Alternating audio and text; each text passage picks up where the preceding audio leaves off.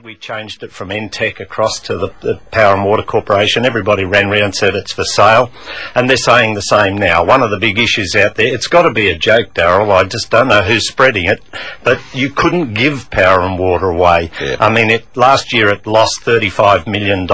It's $1.3 billion in debt, rising to 1.6 in 2 years' time. Merv Davis did a report on it. This is Power, Water and Sewerage, and said you need to spend a lot of money on it. Power and Water and the regulator costed his report just to fix it at $1.3 billion.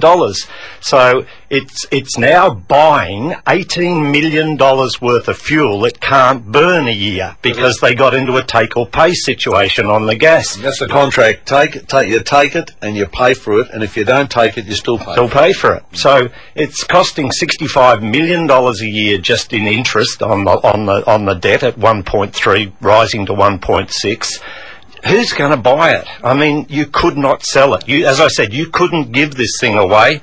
It really is a disaster. And if someone bought it without a government guarantee, all the board members would be breaking the law because they'd be trading insolvent. Judy King, the then chairman of Power and Water, wrote to the then treasurer in the Labor Party and said, please give us a letter of comfort because this thing is virtually trading whilst insolvent, and a letter was provided. And I mean, it's not much better than that now. And it really is a basket case. So not for sale. It's largely the Electrical Trade Union and unionists out there that are pushing this campaign. It's got to be a joke, Daryl. There's nobody going to buy it, I can tell you that now. But it's been, as I said, that's been the mantra that's been going ever since there's been efforts to try and make it work more efficiently.